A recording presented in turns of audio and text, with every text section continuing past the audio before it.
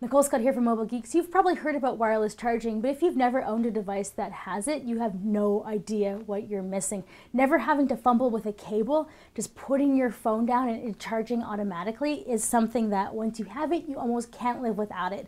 I notice it when I have devices that use it, and then I transfer onto a device that doesn't. I'm always like, oh, why? So, because of this, I looked into a hack that will give any smartphone wireless charging capabilities, and you can have this for just $16.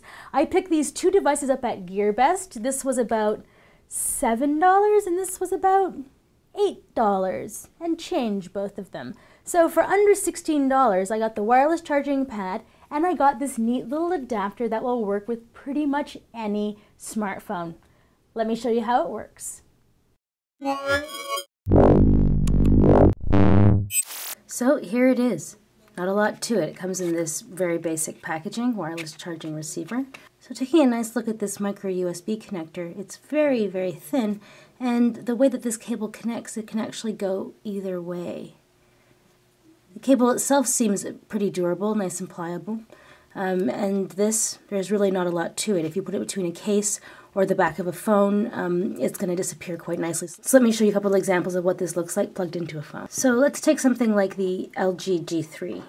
So let's just plug this in. That just flips back. We can put the back cover on.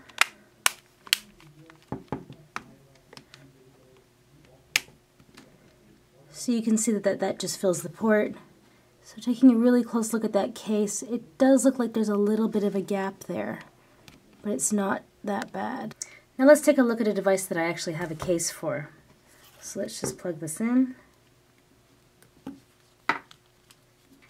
It just flips back and sits just like that.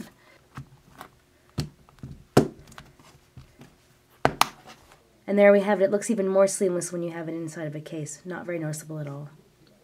Devices that it definitely won't work on are ones with ports that are waterproofing.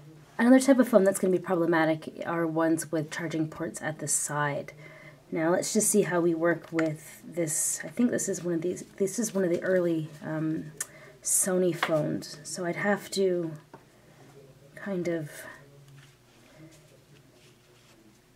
So now if this is going to work, we're going to have to kind of fit it behind the case. Let's just see if we can do that.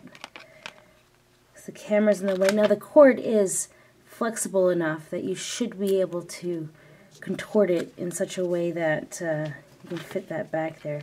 Let's just give it a whirl, see how it looks.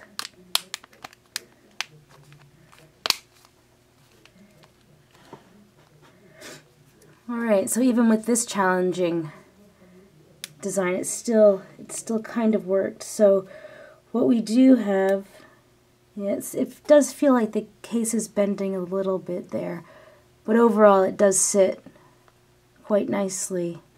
If you found this video at all useful, give us a thumbs up. If you don't want to miss other videos like this one, be sure to subscribe to our channel.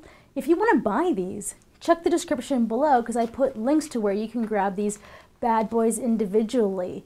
So, Nicole Scott here from Mobile Geeks. If you want to follow me on Twitter, it's Nicole_Scooter.